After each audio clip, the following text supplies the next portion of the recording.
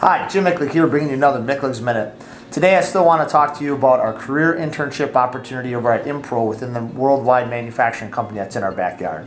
Earlier we talked with two of our students that are thinking product design, development, engineering, kind of along those lines, and how this partnership working with our manufacturer Inpro has helped support their career paths. Today I'm here with Tony. Tony's another one of our students, and Tony's currently thinking game design might be his future. And so I asked Tony, has this opportunity working with a manufacturer, a worldwide manufacturer, helped you in your future career paths that are in gaming?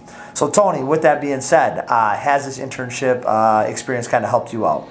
Absolutely. There's secondary options I've looked at in case game design didn't pan out for me.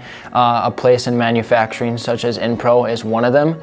And so I've kind of discovered many different departments, because you get to go through many different departments, where I may or may not fit in the future.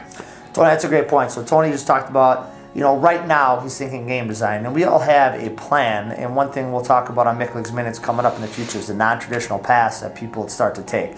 And so if gaming doesn't work out, Tony's having experience with other departments, working with a lot of different people to see if he may fit or have a future with Inpro.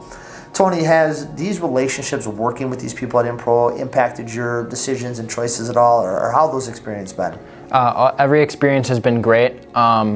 I think that the environment at Inpro is great, and if somebody wasn't fit to be a part of Inpro, they wouldn't be there. They're all encouraging of my learning. They're working with me and not like neglecting me. They're not saying like I'm just an intern, I should be off to the side doing something small. They're making sure I'm part of everything. That's awesome.